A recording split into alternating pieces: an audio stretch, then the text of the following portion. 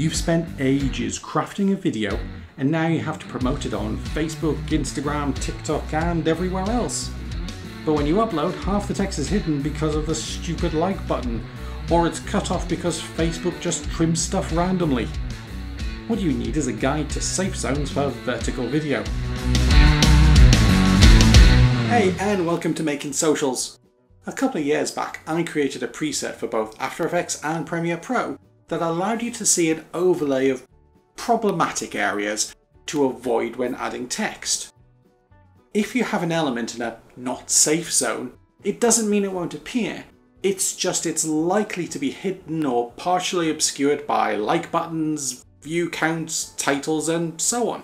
While I've kept the original updated, UX updates and other platforms rising in popularity meant it seemed worth redoing the preset completely, as well as exporting it as a motion graphic for Premiere Pro.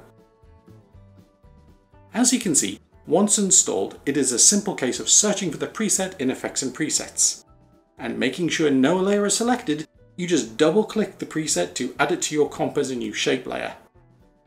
If you then right-click on this layer and choose Guide Layer, it will not show up in your renders, so you don't even have to worry about toggling visibility.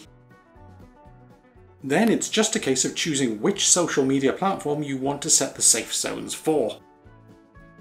Did you know that Facebook Reels cuts off the edges of your video? Or that ideally you wouldn't add text at the very bottom of a video on LinkedIn as the play controls obscure it? To use in Premiere Pro, open the Graphics Template panel by going to Window, Graphics Templates. Then use the Install Motion Graphics template to locate the downloaded MoGrit file. Then just drag the template into your sequence. The options to switch safe zone, change from stripes to checkerboard, and set the colors and opacity are all located in Effects Controls, Graphics Properties. To install the preset for After Effects in Windows, navigate to your Users area My Documents. For Mac users, open Finder, then copy the FFX preset file into Applications, After Effects, Presets. Then in either operating system, open Adobe After Effects.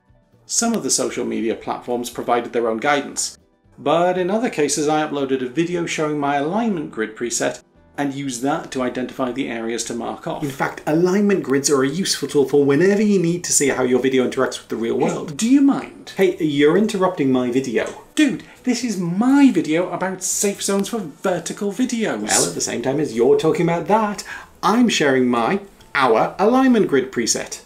Oh good. After you're done hearing about our actually useful preset, you can jump over to my video on stage stuff. For those of you who are interested in making your own guides or adapting mine, the preset is really just a set of shape layers. Each group contains its own rectangles marking out the danger areas. The color section is actually just a fill, just relabeled. A drop-down expression control contains all the different platforms. Drop-down controls pass over a value corresponding to the position in the drop-down list. I added the number to the labels to make it easier to keep track of. Then if the drop-down is set to 1 for all, or 2 for Facebook, the opacity is set to 100%. But if it's neither of those options, the opacity switches to 0. Presets go beyond just shape layers and effects. The layers transform controls can also be saved. So here I've added an expression for the anchor position to be 0, 0, top left corner, and position and scale expressions to ensure that it should scale correctly for 4K vertical videos too. Any scale in fact.